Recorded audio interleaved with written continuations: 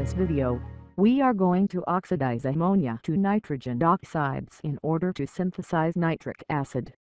This reaction is used in commercial setups for the production of nitric acid, after ammonia became available on a large scale. In 1904, Fritz Haber, the German chemist, started to explore the possibilities of directly producing ammonia from nitrogen and hydrogen. A few years later, he succeeded with producing ammonia from its elements on a laboratory scale.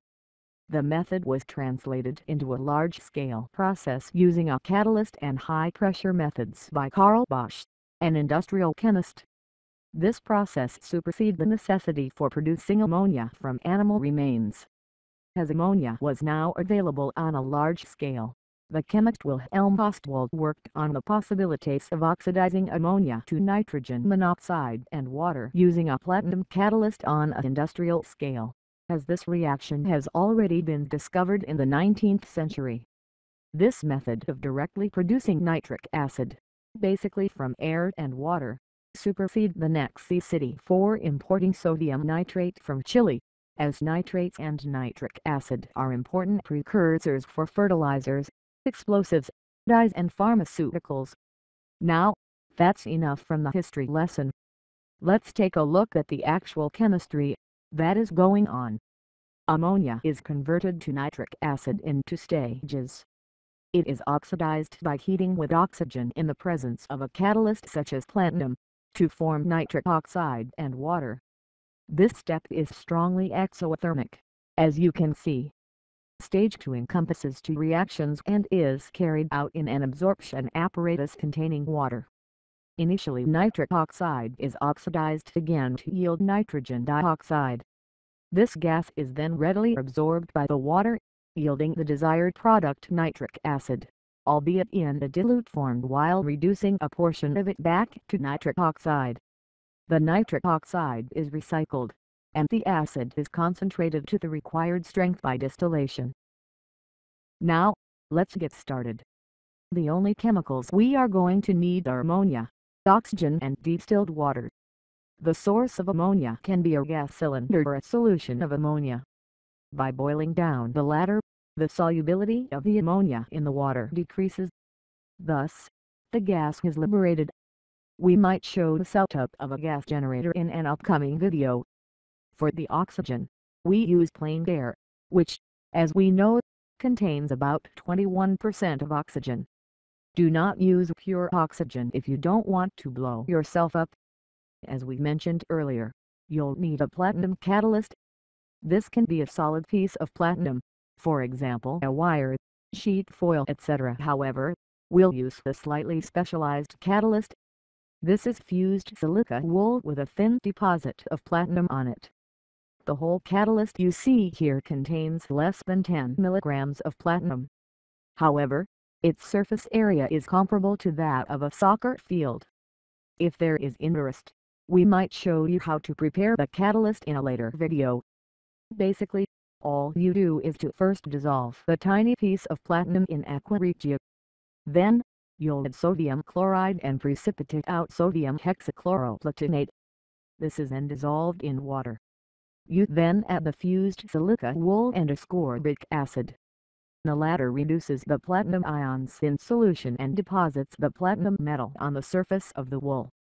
Here's the setup of the whole apparatus. Let's make a small tour before we start things up. On the left, you see the source of ammonia.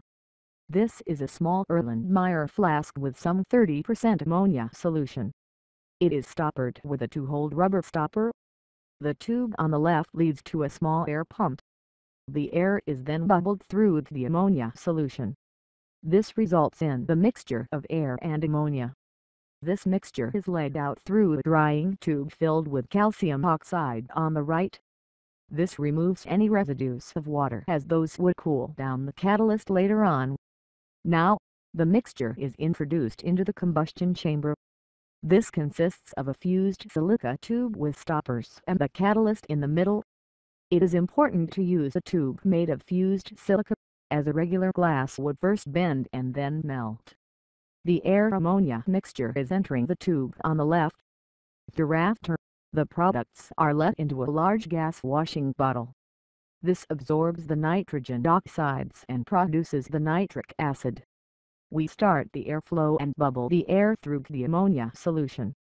Next, we heat the combustion chamber with a gas burner until the catalyst glows bright orange.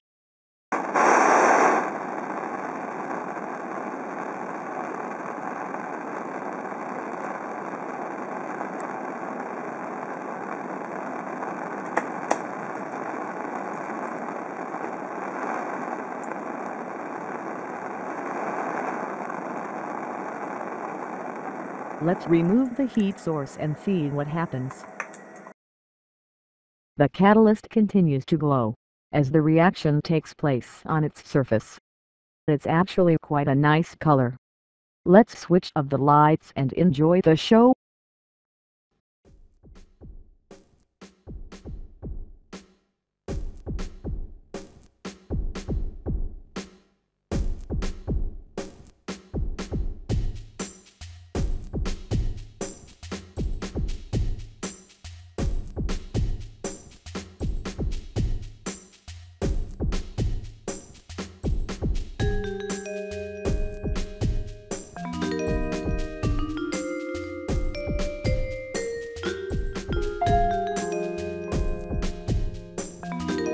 Closely now, you'll see brown clouds of nitrogen dioxide appearing in the suckback prevention flask. We let the apparatus run for a while in order to generate the nitric acid in the gas washing bottle. Here we are a few minutes into the reaction. We switch off the airflow now and let the apparatus cool down. Actually, the Erlenmeyer flask with the ammonia solution is quite cold, as the change from aqueous ammonia to gaseous ammonia is very endothermic. Let's check the pH of the solution in the gas washing bottle. It is strongly acid, indicating the presence of a strong acid like nitric acid. To prove that we have prepared nitric acid, we can do two simple tests. The first one is called Lunge's test and is conducted with Lunge's reagent. This test uses an azo coupling.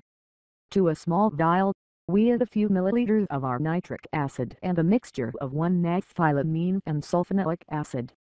If nitrites are present, the solution will turn deep red.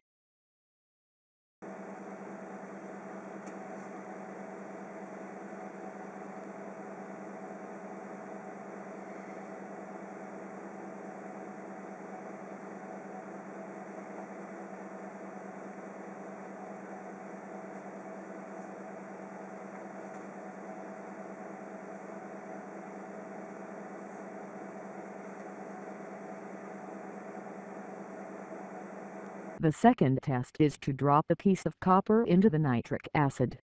If nitrogen oxides are liberated and the solution turns blue, then we have nitric acid present. Another test, called the brown ring test, would also work here.